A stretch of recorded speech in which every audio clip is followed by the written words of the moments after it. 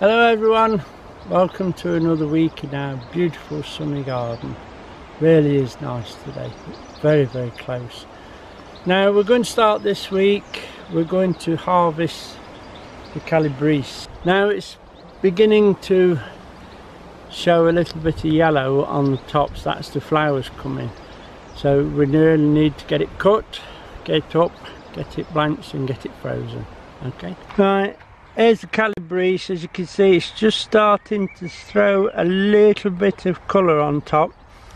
So now we'll harvest them. What I'm going to do, I'm just going to cut the top of the Calabrese off, the flowers if you like, and leave the rest, and there's every chance they'll throw another head or two around the edge and then we'll harvest again. It's just a case of going under and just cutting off like that. That's how I'm going to leave them, and there's the heads we want. So we'll get harvesting them all out and show you them done. I'll just show you that if you can see where the knife is now, there's a little head coming up. There'll be one of those popping out of every joint or every leaf joint. If we leave them, they'll come up. As long as it stays reasonably cool, they'll be fine. That's the Calabrese harvested. We'll have these up, get them blanched and get them frozen down. Now that's the Calabrese harvested. We'll move up a little bit, and I've some leeks I want to put in. I should put them in with the bulb planter and I'll show you how I do it. And then we need to get to plot A and get those squashes and pumpkins put into circles. They're going crazy. Okay. As you can see, I've started putting the leeks in, and I use the bulb planter, and I'll show you how I do it. And then I just drop them in, give them a drink, and apart from keeping them weeded, keeping an eye on them for rust and mildew, that's it. So what I do, I go from about the centre of the hole, make a scuff with the head, with the handle should I say.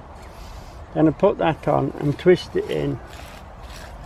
Now if your ground's like this ground is a bit hard and you find it hard to push in, if you just give it a wobble and then carry on a bit, and when it tightens up again, it just makes it so you can get it down easier. And just pull it out, and then I always empty mine.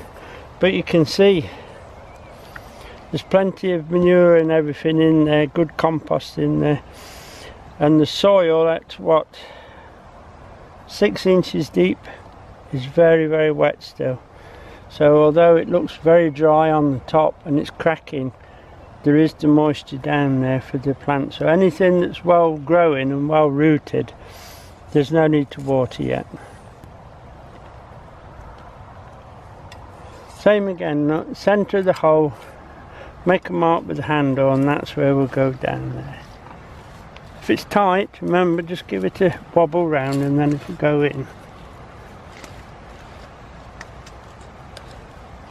I go all the way down to about 6 inches, but if you can only get 3 or 4, that'll have to do. And then I empty each one so I can have a good look at what's coming out of the soil as well.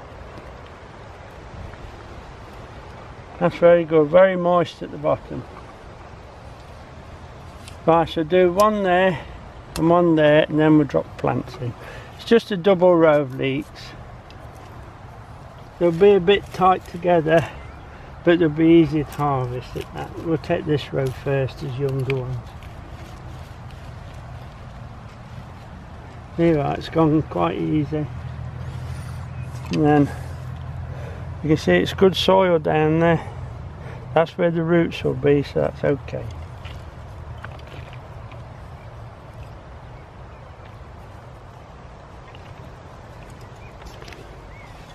One more then. About here, centre of those two and away a bit. Again, it's tight, so wobble it. And that's it, look, a good hole. And then I just take that soil away. I'm actually putting the soil in amongst the leeks, the onions.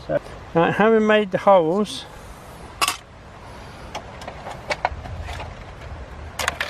we'll use the leeks. These have been grown in cells. The varieties are Sultan and Below Zero. They're both hybrids, and we'll have to find somewhere else where we might need some. If not, we'll give the rest away. Okay, get them out, you just pop your finger underneath and they just pop out. I'm going to actually just pop and pull, and then it's just a case of dropping them in.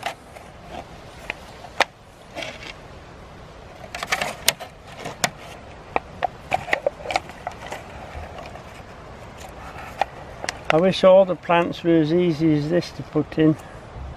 We'll not have that one, we'll have a bigger one. A little bit selective. Don't need the labels.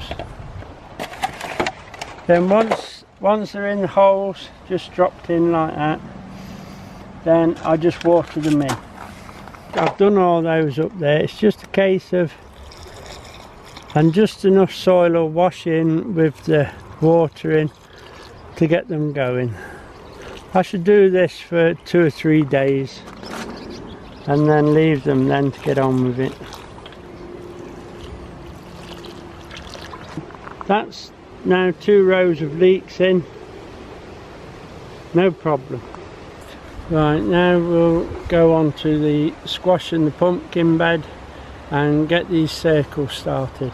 Now, to pin these pumpkins and squashes down into the circles, I've made some wire hooks, and what I'm going to do is feed a bit of bright yellow hose pipe on it. It was a bit of hose pipe we had left over in the shed,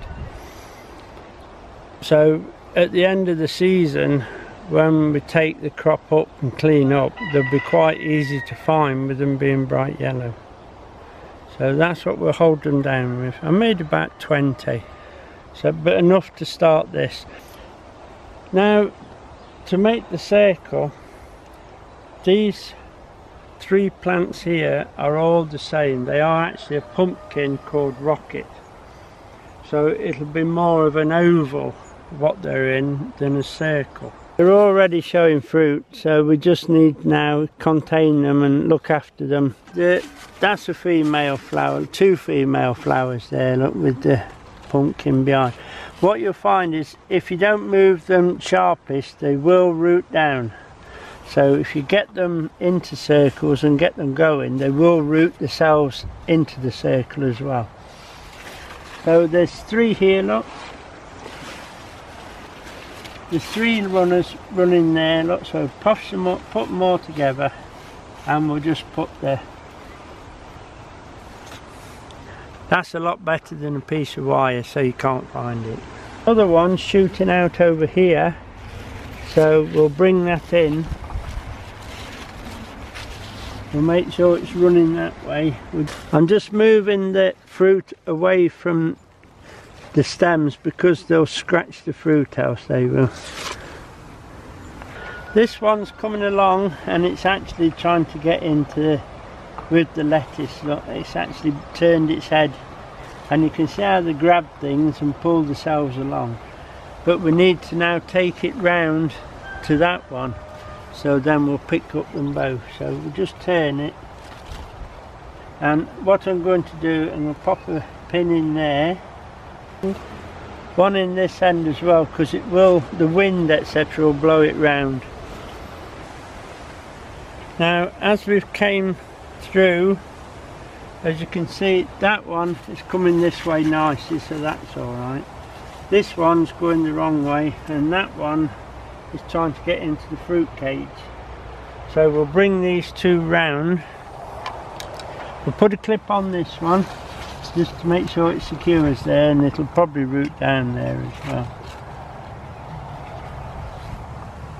There you are, you see it. And then I shall pull these 2 round and then bring it round to meet this one, so that's the, it's more of an oval, this one, than a circle. See this, look, that's just cut across. If you don't, you'll never know where they are. So what we'll do, we'll find out where they are. Look, here it is. It hasn't rooted down, so we're alright. We'll bring it round.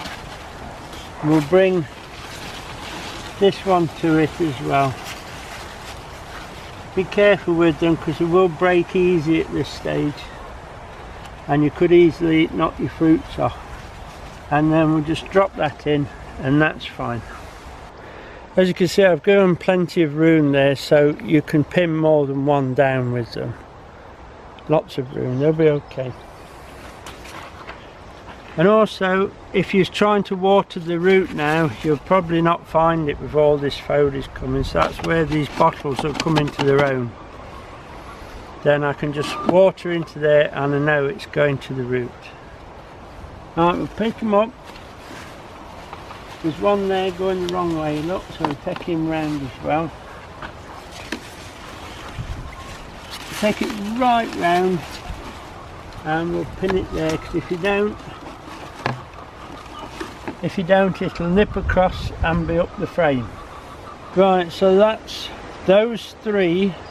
This is the only piece we've got where there is 3 plants in it, only we've got 3 pumpkins, so we had to put them in. Where it's more of an oval than a circle, but they will now be kept going round. You can always lift the pin up a little bit, push them under and push the pin down. There's plenty of room under them. That's the first of many. We'll do that one over there now and show you that one done. I think these are brilliant because it saves me an awful lot of time and throwing water everywhere, when you know that a litre of water in there every day will keep that plant going beautifully. The next two, I'll just look at this name for you. These are, I think, these are 2 golden hubbard here, but what, as you can see, the foliage is beginning to take over the bottle now, so we'll pop another bottle on while we're here.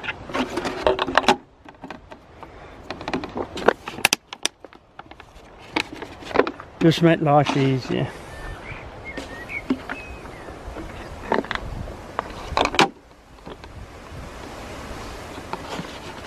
I think we'll actually finish up with 4 bottles on each. Now we'll take the clips. As you see, it's showing fruit already. So it's happy, it's growing and it's doing fine, and off it goes. If you left them, they'll go straight through that lettuce over there. So what we do, very carefully, hutch them in. Try and keep them away from your fruits. Try and put your fruits a little bit out of the way if you can. It's not always possible, and then just pop the hook in and they'll grow quite happily through there now. And you'll find that where these tendrils are growing, you'll find that that's where it'll root down as well. So once they're rooted down, they look after themselves. Now this is the other one, so to bring the circle round they need to be here somewhere, so they go back. As you see, it's showing a bit of fruit. There's also a weed or 2 in there to take out while we're here. That's the weed taken care of. Now we can get on with taking it round. So we're coming round and we'll go that way round and back in. So here we go, look, we'll put the pin just here. Just take it down to the soil level. That's fine there, look, that'll do a good job. Now these 2 are, that one's doing its job properly, it's already coming across. These are the snowman.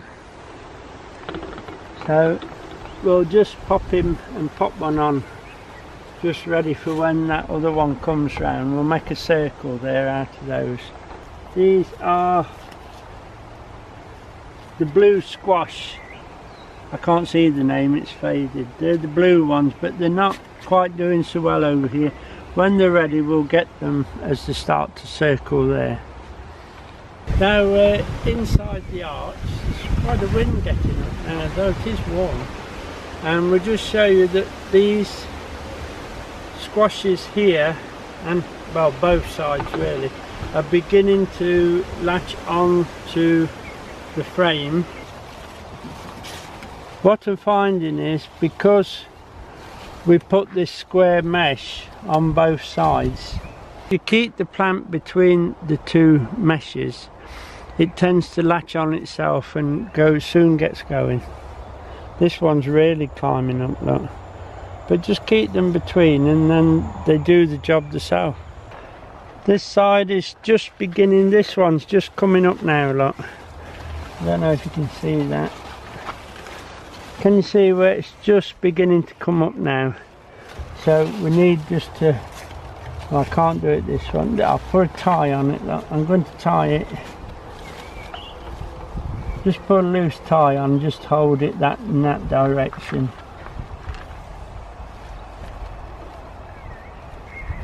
Not too tight, don't strangle it. It'll latch on itself like this, and once they're on, they're away, then they're no problem at all. You might have to just pull the odd head back in and put it between the two meshes just to keep it going. Right, while we're here, we'll nip into the fruit cage and we can pick some fruit for our pudding after dinner tonight. That would be nice.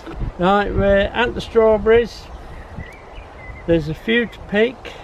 A lot better now. We sprayed them with the baking soda and we thinned them out a little, and the air's been getting to them, so there's still a few mouldy ones in there, but nothing like what there was.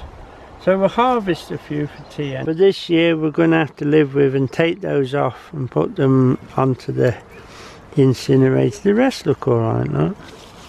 So we'll take that one away. That one's fine, look, you see, so there is quite a few in there. But remember, there was under a foot of water, so they haven't done too bad. We'll go through them and we'll pick a few and show you them picked. When you're picking them, is have a little bit of stalk. Don't pull them off with no green. It doesn't look right. That looks nice.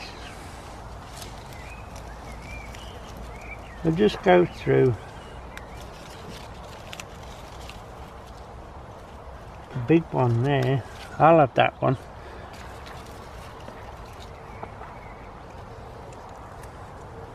And just try and pick just the bright red ones if you can. Finish picking a few and then I'll come back to you and then we'll look at the raspberries. I've had to fetch another basket to put the strawberries in because there's more there than I thought. So that's not bad for a first pick over. With the conditions that they've had, they've done very well.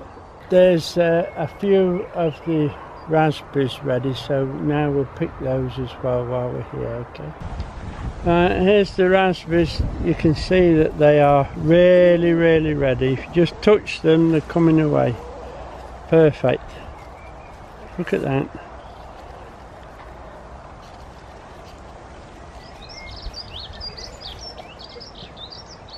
We'll continue picking what we've got ready and then we'll show you what we've got. Right, there's a few of the raspberries. Now there's not many there, but we've only got 4 plants, and remember these plants are 6 months old, 7 months now. That's very good for that. Imagine what we'll get next year at this time. Now I noticed there's a few red currants ready, so we'll take those and fill the rest of this tray with red currants. Now as you can see, there's some berries ready. Some are not quite ready yet, but we'll take the ones that are ready because they look beautiful.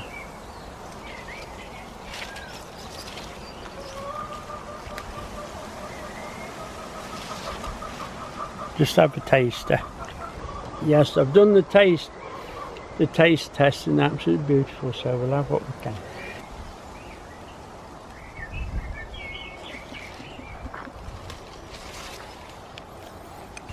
It's getting hard to get true red ones because they're plenty early, you know.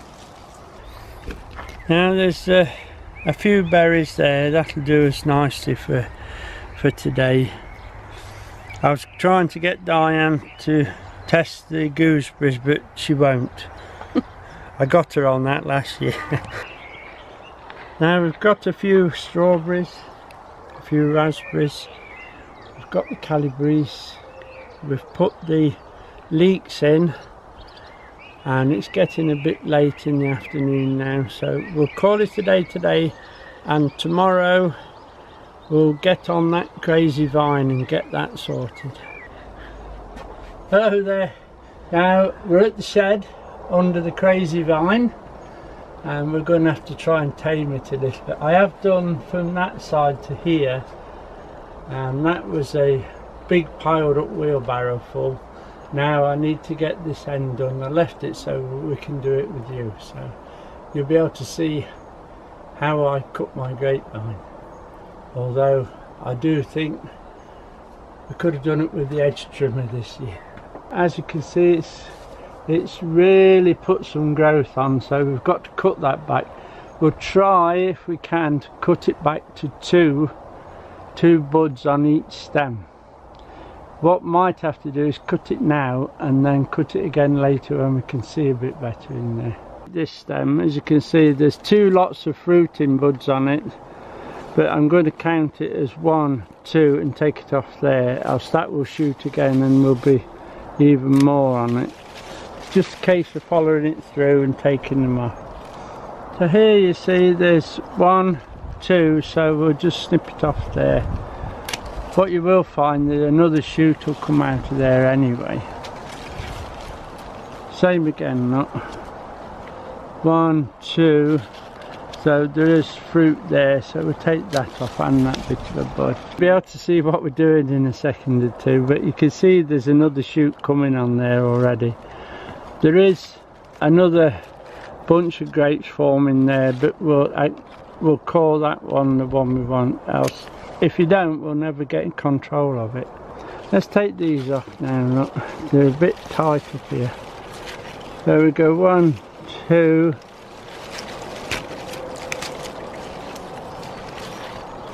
Now there's no grapes on this one, look, forming at all, so we'll go 1, 2 and cut off. We're not looking for grapes on that one.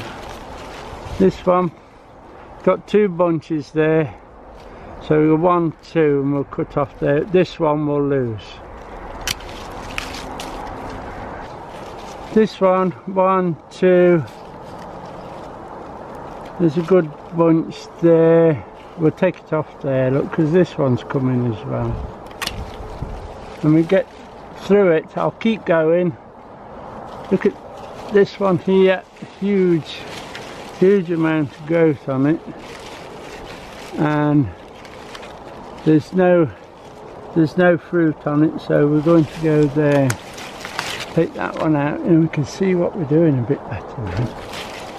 Again, 1, 2, let's take it there.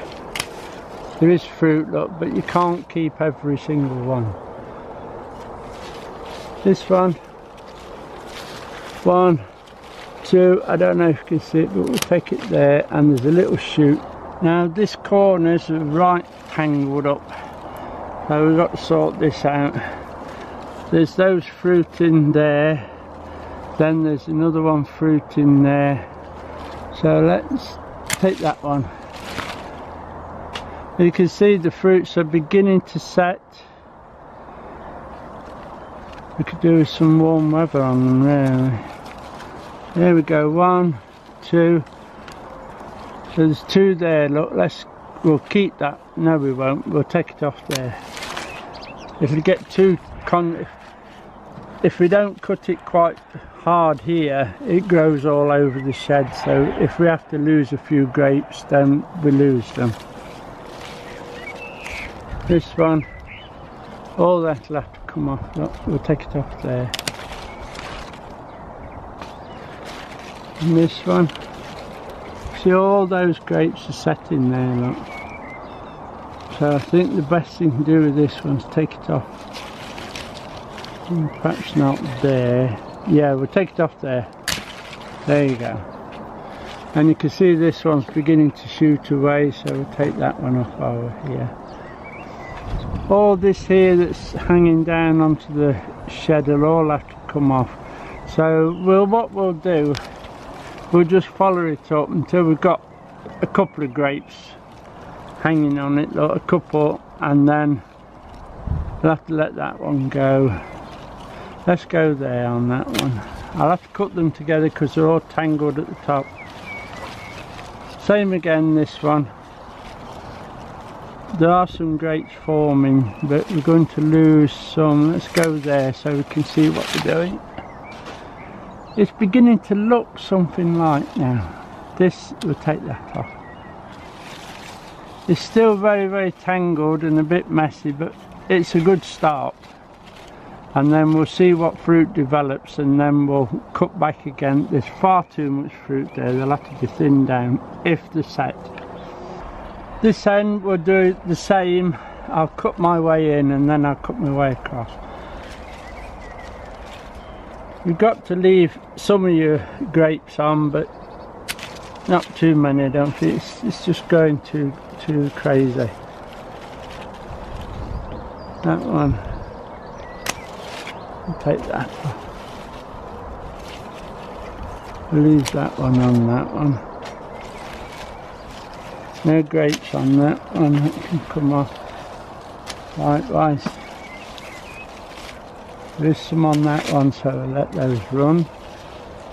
A few on that one, so we'll just take the top out. These are the shoots that have actually shot away over the last few days.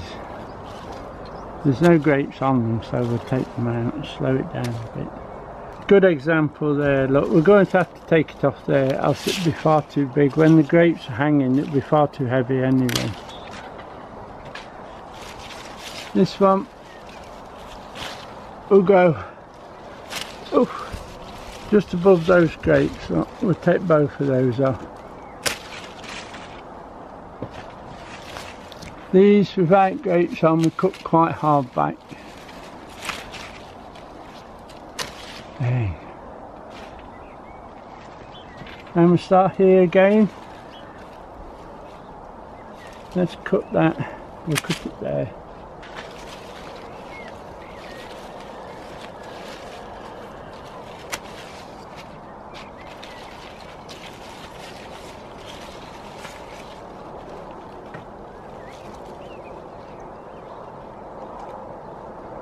A good pair of sharp secateurs for the grape ones to get. Now that one's got grapes and that one comes off. This one got no grapes on it at all, look, so we'll take that off down there just to thin it out a little. And then that energy will not be wasted in that one, but be put towards filling the grapes up. These two here, bit spindly ones, look, but they'll really grow, take off now. We've reduced it, so they have to come off as well. Another one here, look, grapes go to there, so we'll take it off there. That one, the same. This one, look, there's no grapes on that one at all, so I'm going to cut right down here off. When I'm cutting quite hard like this, I always think to myself, well, we'll give it one spare and we'll take that off. So if that fails, then that one will take over. So remember, 1, 2 and cut, 1, 2, and that's got a little bit of grape coming there, look, so we'll let that come for now. And in here, what they'll do, you get these tendrils on as they grow, and it really does make a mat if you're not careful, and then you really have to cut your way through it. It sounds like the chickens are all shouting to one another. That's Rodney, he's got the loudest voice, I think. There we go.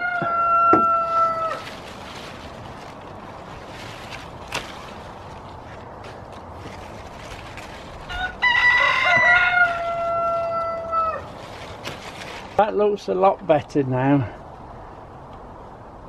It's really taken it down. It's tidied it up. That's it all done now. The vine can put its energy into the fruits rather than putting a lot of growth on.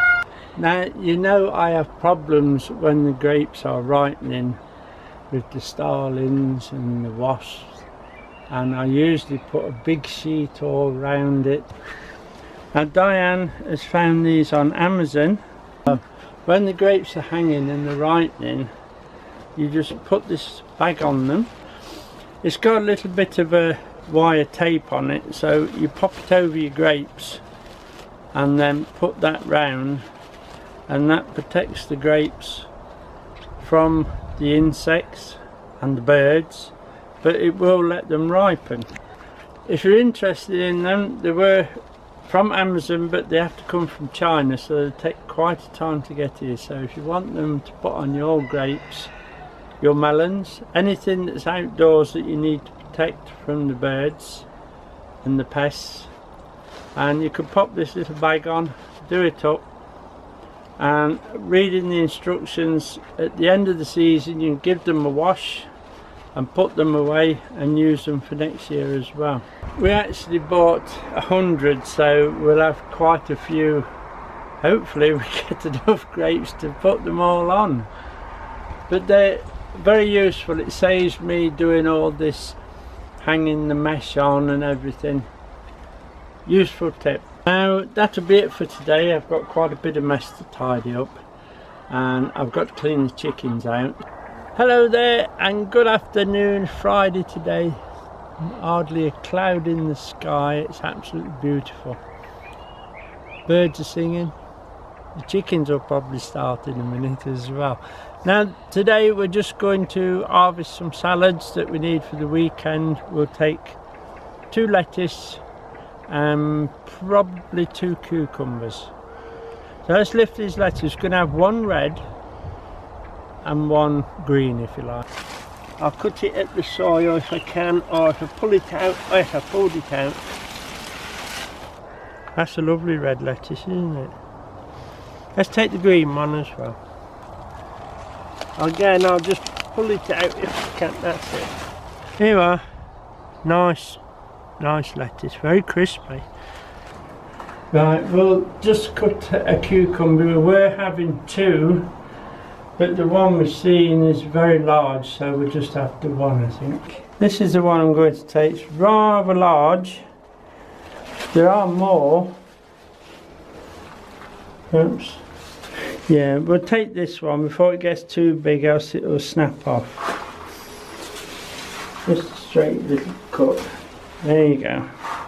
That's lovely, isn't it? That's a nice cucumber. I like that. Tastes good too. I don't know if you can see, but there's, let me take that leaf off. It won't mind. There you go, you can see them now. Can you see where these are caught in the mesh? And they're actually making the cucumber curl. So what we'll have to do is just free that a little bit if we can. Just let it turn down. Another one here, look. Just make sure they're not caught in the mesh. That one will have to go on the other side of the mesh. They'll straighten themselves up then. But they are cropping very, very well. Now people have asked me what I'm feeding the tomatoes and the cucumber with. This is what I'm using for the tomatoes and the cucumber and the melons. I just feed them once a week on a Monday. It's from Green Future. Good feed, very, very thick. That's a nice little harvest for a walk up the garden. Now, don't forget to keep watering in this dry weather. Remember, a good watering every other day is better than a little bit every day. It's just going to dry up anyway. Give them a good water, leave them a few days, they'll do better, don't they? Right, so that'll be about it for this week. Thank you for watching. Thank you again for subscribing, we do appreciate it, and hopefully, if it doesn't rain, we'll see you next week in the sunshine. Bye for now.